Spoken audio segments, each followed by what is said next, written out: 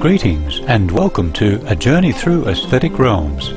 Today we present the second of a three-part series on Sri Haidakhan Babaji, featuring an interview with Ms. Marge de Vivo, who is one of Babaji's trusted disciples from the United States. Last week we heard the story of how a young yogi who was discovered in a cave in Haidakhan, India in 1970 was believed to be the legendary Haidakhan Babaji, who lived in the 19th and early 20th centuries. Ms. de Vivo also shared how she first came into contact with him at his Haidakhan ashram in India.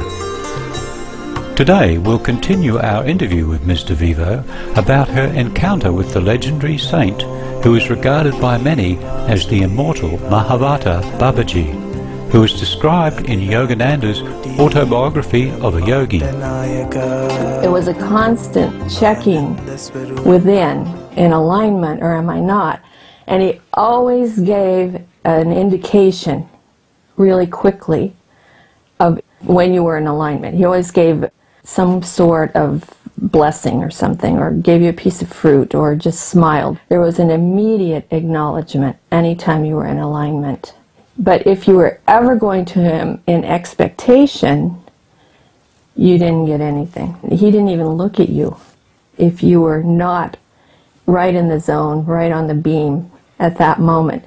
So it was a great way to know when you're in alignment, when you're not, knowing that your inner atmosphere is the most important thing around him at every given moment. Before I went, I knew that his teachings were truth, simplicity, and love, and unity of all religions. And then in Haidakhan, you'd live that, because there's people from every country in the world all visiting there, and you might all speak a different language most of the time, but then when you went into the temple, you all sang in Sanskrit, and you all sang the names of God. Previously, Ms. de Vivo shared with us that so many people wished to stay in Babaji's presence, largely because of the unconditional love which they felt from him. Babaji had said, "Whosoever comes to me with love, then I will show him or her love without anything imaginable." There was so much unconditional love coming out of him, even though he knew all my past, all my future. That was mind-boggling. I mean, truly mind-boggling. And to actually feel unconditional love from any being is something I don't think you get over. You knew that he knew if you weren't doing what you said you would do, or if you weren't treating someone else in the ashram exactly, very nicely. You knew that he knew all of it. And he would often just burst into rooms. It was an omnipresent, omniscient type of experience where you just knew, okay, the jig's up. There's no fake anything. He knows me from my core. Who else can you run into who will make you really, truly be accountable to yourself? And that was one of the greatest blessings of being there. Illustrating Babaji's deep knowing is the following experience shared with Ms. de Vivo and others by a devotee named Dan Brule.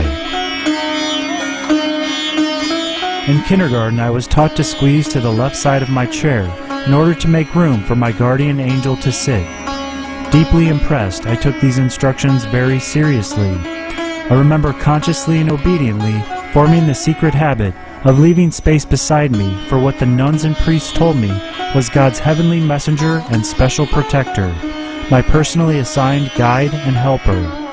I don't know when I left that ritual behind, or when that delightful childhood game faded away, but I remember exactly when the memory of it was awakened.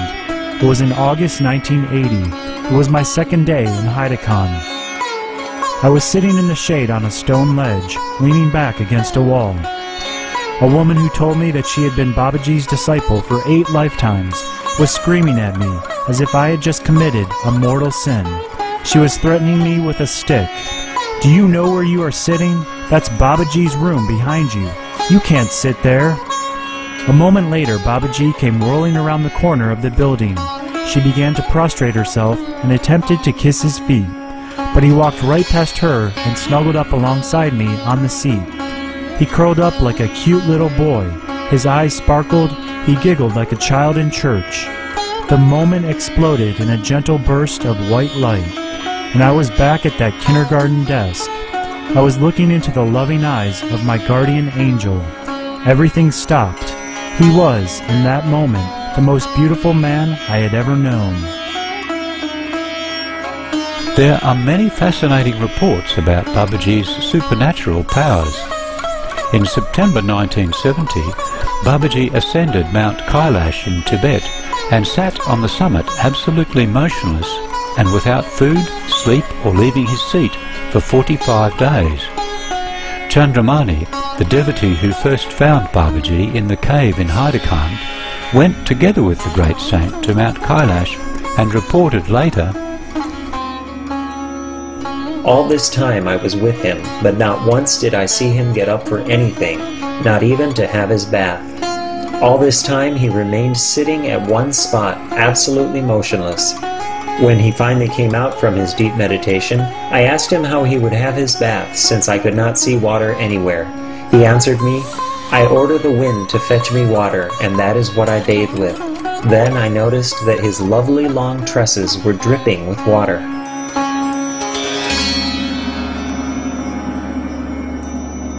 Chandramani also recounted that not only did Babaji not eat for long periods of time, but that also he himself didn't feel hungry while staying with him.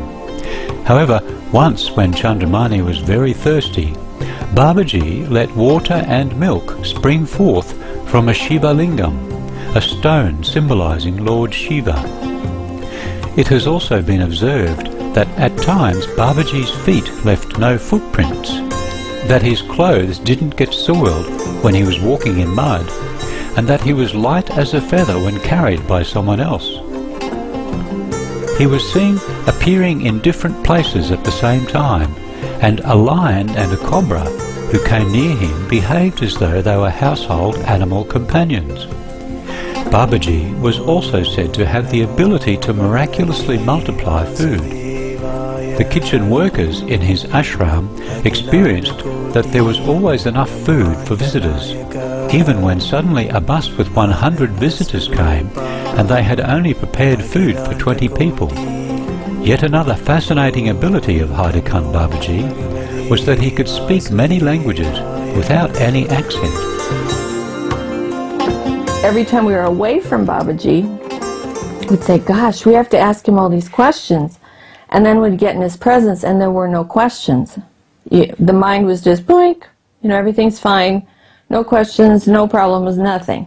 I finally wrote down all the questions and said, okay, this is it. We've got to ask him all these things. So we took that list, went back to the ashram, to the temple where Babaji was for this whole celebration. So I'm reading the questions, and he was answering in Hindi. If there were Indian translators around, he'd use them. But if he was with you alone, he would speak your language completely, and not even with an accent.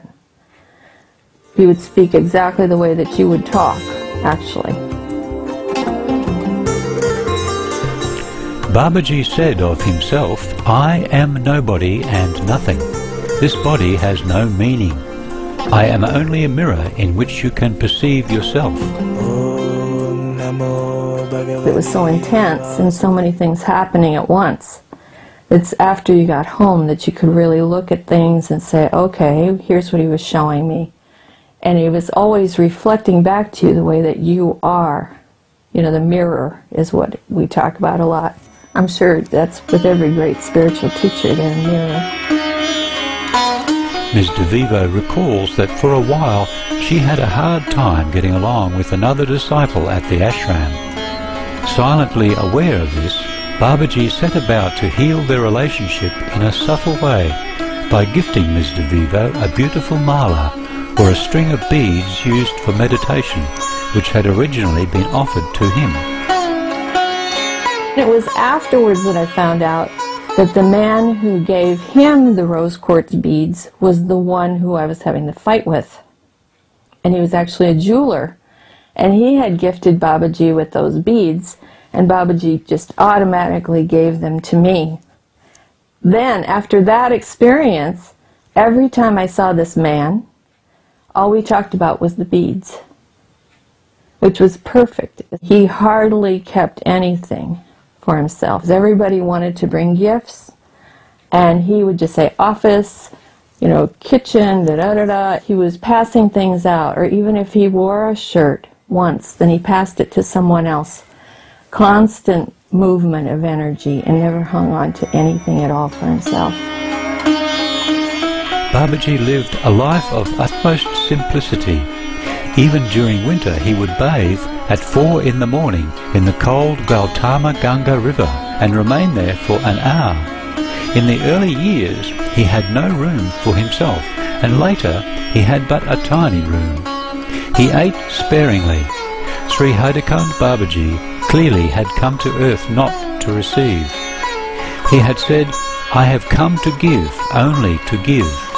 Are you ready to receive? I give everything, but few ask for what I have really come to give." While using his physical vehicle, Babaji took on the bad karma of others to relieve them of their suffering. And he was always taking on karma. And I mean, in Haidakhan he was just glowing with so much energy, and by the time we went to Vrindavan and there were the hundreds of people from morning till night, he just looked like he was in agony. This was just one of many ways that Babaji was assisting humankind with his vast spiritual abilities. It really looked like it was very, very difficult for a being like him to come into a physical body and function in a way that didn't blow somebody off the planet, because he could do that. It's really important that he tones it way down. He gives you only as much as you can handle, and maybe just a little bit more than that. In describing his great power, Babaji likened himself to fire. He said, "I am like fire. Don't stay too far away, or you will not get the warmth. But don't get too near, or you may burn yourself. Learn the right distance." Babaji had appeared in 1970 and remained in his physical form for 14 years until 1984, when he stopped his heart. He had mentioned many times to his devotees that he was going to leave.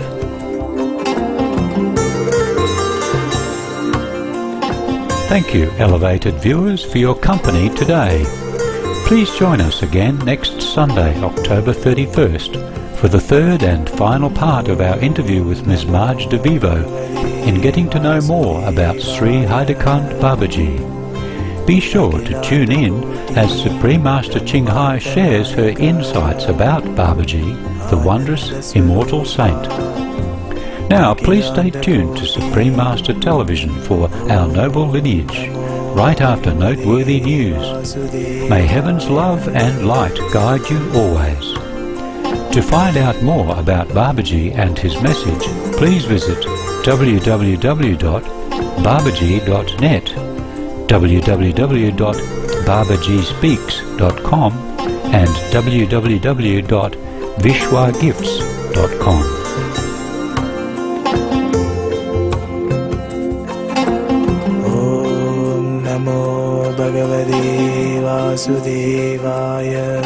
For more details, please visit www.suprememastertv.com/AJAR